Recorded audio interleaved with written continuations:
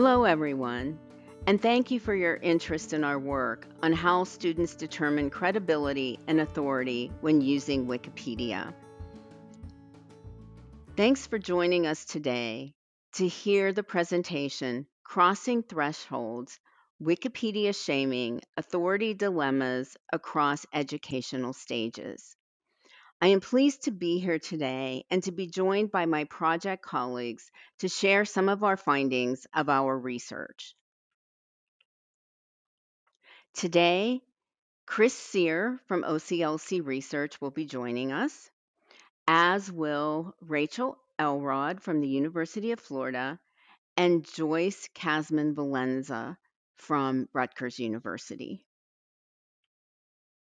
This project, titled Researching Students' Information Choices, Determining Identity and Judging Credibility in Digital Spaces, or RISIC as we fondly refer to the project, was a 4-year IMLS-funded research project. We studied 4th grade through graduate school students for a total of 175 participants. For the study, we created simulated Google search results as the study instrument. You can see that this project took a village. We have many colleagues who worked on this project, many from the University of Florida and from OCLC Research, as well as Joyce from Rutgers University. And you can see all of our names on the slide.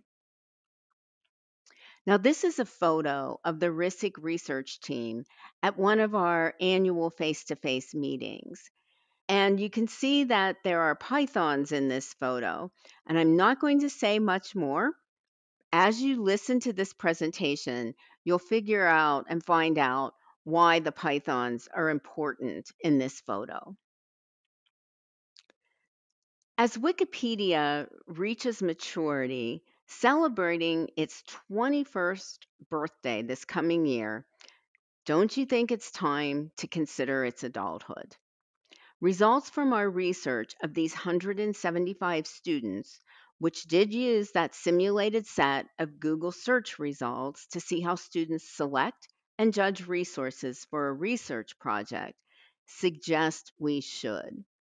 Since its birth, students have been generally discouraged from using Wikipedia. But as this collaborative reference tool has evolved, so should our consideration of its value. We call this Wikipedia shaming.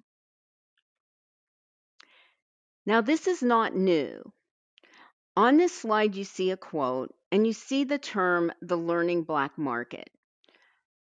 This is a term that we coined in our digital visitors and residents study, which took place from 2011 to 2014, and that was funded by JISC in the UK.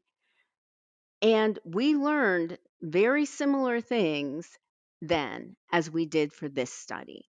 As you see in this quote from a US female undergraduate student, age 19, and a political science major say, it's like a taboo, I guess, with all teachers. They just all say, when they explain the paper, they always say, don't use Wikipedia. Now, we heard many quotes like this in this study. Here's another one from a U.S. undergraduate student, a male, age 18, and an engineering major. He said, I go to Wikipedia, scroll down to the bottom, and there's like references that Wikipedia used. And I click on those references and like check those links because I'm like, that's the fastest way to find a good link. Because, like, if I'm going to search, like, I don't know, heart attack cases or something, like, that's going to take me to forever to find, like, a good website or book to talk about what I'm looking for when I can just type in Wikipedia, like heart attacks or something. Scroll to the bottom, there's already books and websites there for me. And this is something we heard quite a bit. I am now going to turn it over to my colleague Chris Sear to talk about our data collection and analysis for this project. Chris? Thank you, Lynn. We examined the behaviors and choices of 175 student participants across 6 educational stages as they engaged in 4 tasks in response to a grade appropriate science research prompt. Participants were presented with simulated Google search results and asked to assess whether these resources would be helpful in their research, whether they would be worth citing in their final assignment, how credible they were on a 5 point Likert scale, and what container they were. By sequencing these judgments, we encourage students to reveal nuances in their assessment of resources in the different ways that they might use those resources. Here we can see a video of the beginning of the simulation. As you can see, it was designed to replicate the look and feel of a Google search. Each cohort received a slightly different research prompt tailored to a typical assignment that they might receive at their education level. All of them dealt broadly with the topic of Burmese pythons in South Florida. Regardless of what search term they used, participants within each cohort saw the same set of results in the same order. The cohorts, however, saw a somewhat different set of search results from other cohorts. Some resources appeared for only one cohort, while others appeared for everyone. Participants could click into each result and see them just as if they were a normal web page. An interviewer prompted students to talk about their choices as they reviewed each resource. This gave us rich qualitative and quantitative data on both search behavior and the criteria that they use to evaluate resources. The first task was the helpful task, which asked students to select the resources that they considered helpful to address their research prompt. The cite task displayed the resources that participants selected as helpful and asked them whether they considered those resources to be citable. The credible task asked them to select how credible the resources were, once again, along the resources that they selected as helpful. And the container task asked participants to select the best category to identify the resource's container from 8 possible choices. One of the resources that every cohort saw near the top of the results page was a Wikipedia page on Burmese pythons in South Florida. This was one of the most popular resources, which probably is not surprising, and because so many participants across all cohorts saw it, we could make some interesting comparisons across cohorts. Here we have a chart of the percent of students at each cohort that selected the Wikipedia resource during the helpful task. We can see that students in higher educational cohorts are more likely to select Wikipedia as a resource that would be helpful. Only about a quarter of elementary schoolers selected it as helpful, but more than 80% of graduate students did. We can also see the percent among students in each cohort who selected it as helpful that said they would cite the Wikipedia resource in a research paper. And here we can see the exact opposite relationship from before. Those in higher cohorts, even though they were more likely to select Wikipedia as helpful, were less likely to say that they would cite it in a research paper. This shows that more experienced scholars are using Wikipedia, while younger scholars are more reluctant to use it. At the same time, experienced scholars seem reluctant to acknowledge that it's part of their research process. Why might this be the case? One common explanation for why people do not want to use or cite Wikipedia is its open contribution model. The majority of participants mentioned this when discussing the Wikipedia resource during the simulation, usually saying something along the lines of, quote, anyone can just write something on it, end quote. Many even mentioned this as a reason for not wanting to use Wikipedia, saying that teachers told them not to use it because of its contribution model. One might think that this is a reason that many researchers are hesitant to use or cite Wikipedia, but our results do not provide any evidence that this is the case. Participants who mentioned the contribution model were neither more nor less likely to select the Wikipedia resource as helpful or citable than those who did not mention it. If this contribution model does not account for attitudes towards Wikipedia, what does? To answer this question, I'm going to turn things over to Rachel, who's going to go into more detail about this. Thanks, Chris.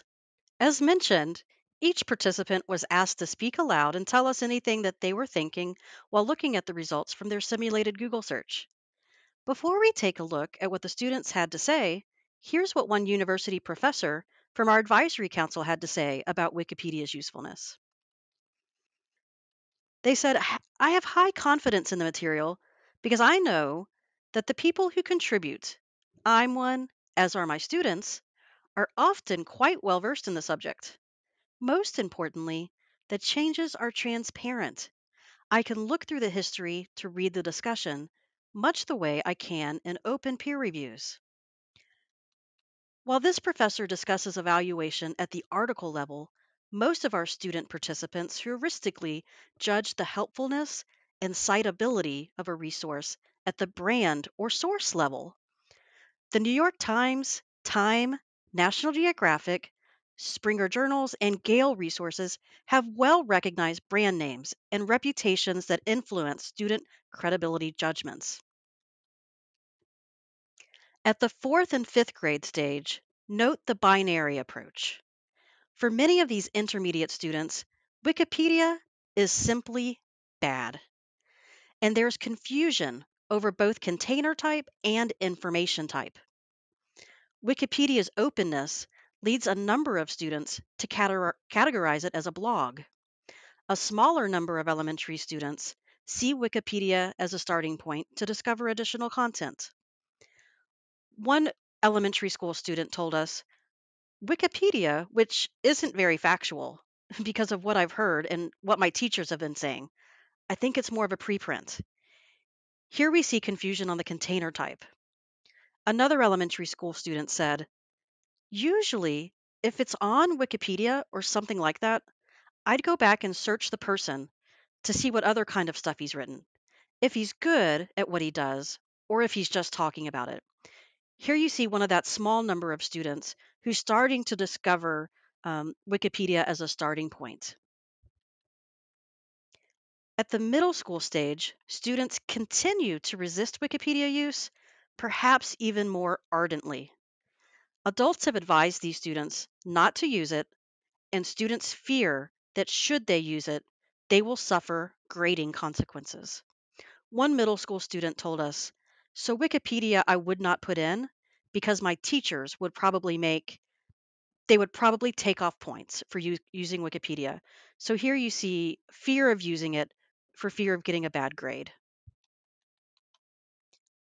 At the high school stage, we begin to see more open acknowledgement about the usefulness of Wikipedia, as well as more balanced and nuanced thinking about its limitations, the norms of its editing process, and the notion of research workflow.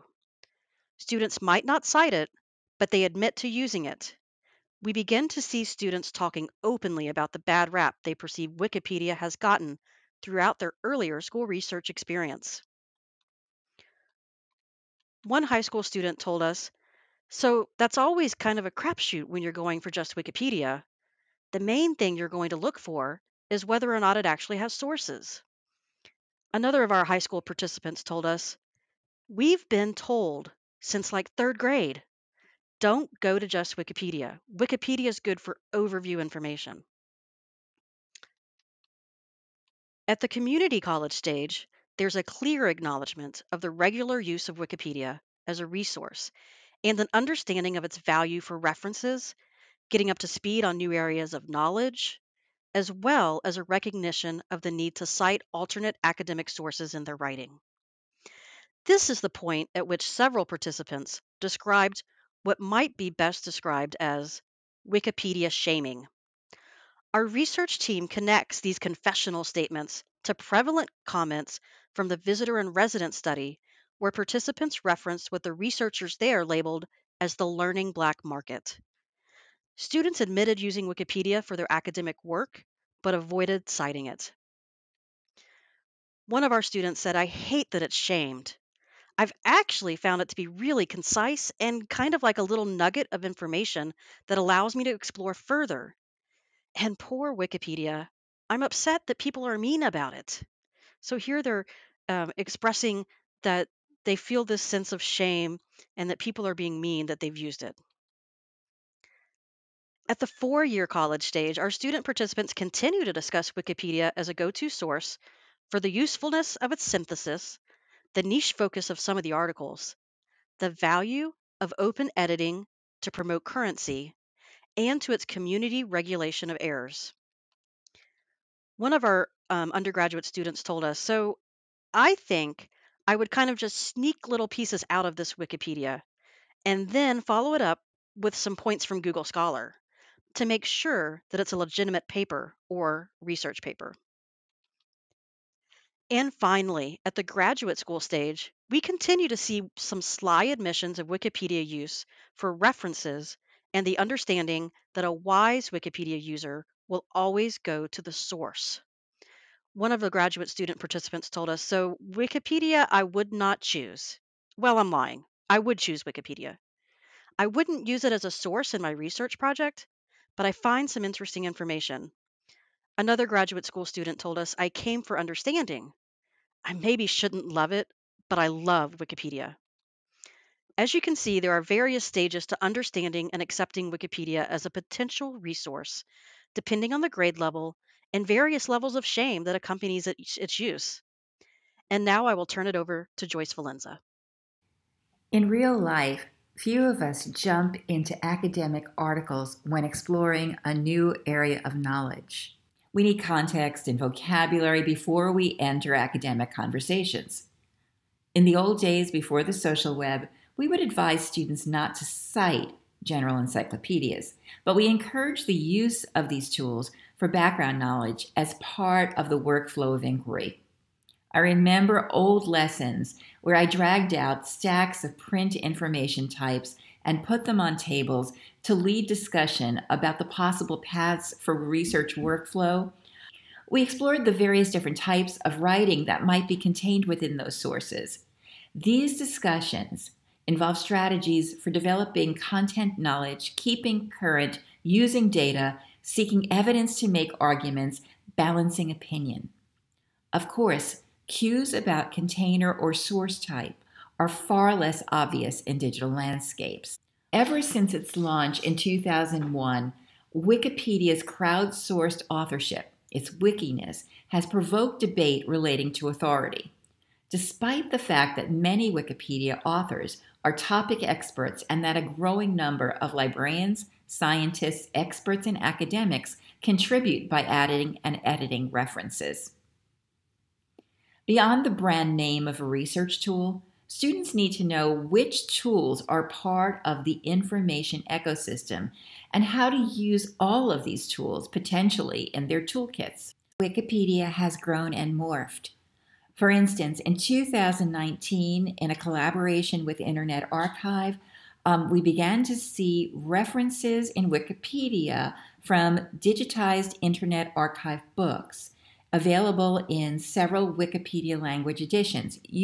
This works with the process of controlled digital lending, or Own One, Loan One. So right now, researchers can go directly from a Wikipedia article not only to websites and digitized articles online, but also directly into book sources. So in this example, I looked up Alexander Hamilton, and in the references I found several citations for Ron Chernow's biography of Hamilton, which was the major source for Miranda's Broadway play.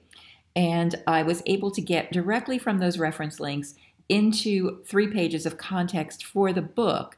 And if I wanted to, once I was into the Internet Archive digitized book, I could borrow the rest of the book in a Own One, Lend One way through Internet Archive. So now Wikipedia has the context of I don't know how many books, hundreds of thousands of books perhaps, as well as articles and magazines. And so those references have become even richer.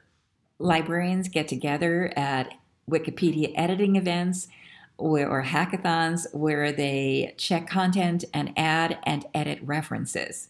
This year's CBS News took a peek behind Wiki Project Med, a group that strictly reviews all the medical content, and noted that although companies, governments, and politicians have all tried to edit Wikipedia's entries for their own benefit, Wikipedia editors are keeping up, using computer algorithms to fight back.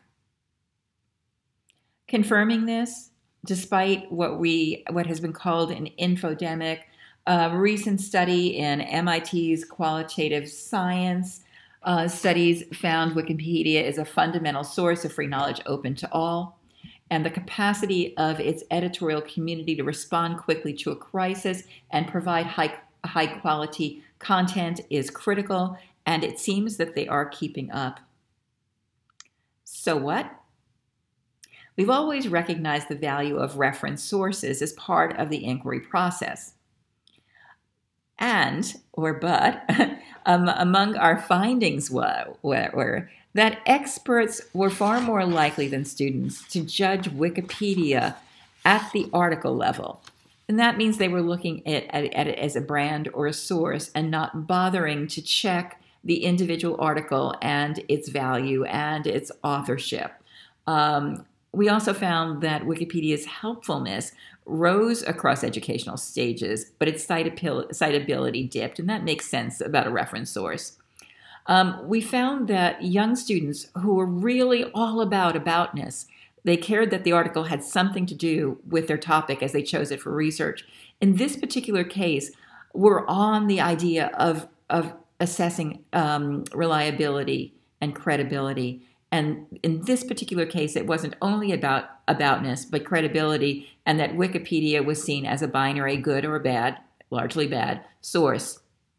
We also had, across the grade levels, we had students seem to have trouble identifying Wikipedia as its type of source, its context, its reference, as a reference or an encyclopedia. And students valued it, especially at the higher level, for its ability to quickly help them develop critical context, discover vocabulary, and gather reference. Even so, they remained largely confessional when describing it. What our participants tell us, Wikipedia continues to be demonized. As a resource brand, it is often placed in that bucket of bad sources without a nuanced understanding of its role as an encyclopedia or tertiary or aggregated source. As we look at it, it seems that it's really not whether to use Wikipedia, but how or when. How can we help? The unwillingness of people to admit to using and perhaps even sometimes citing a Wikipedia article, even when it might be an important source of openly available information, suggests that there is a disconnect between how people are taught to use Wikipedia in research and how they might actually use it. How can we help our students? We can help them consider the needs at various stages during the research process. We can help them understand the various genre of resources within the research ecosystem. We can help them consider how to evaluate articles at the article rather than the source level. And we can help them understand that resources evolve and that long-term heuristics might not serve them.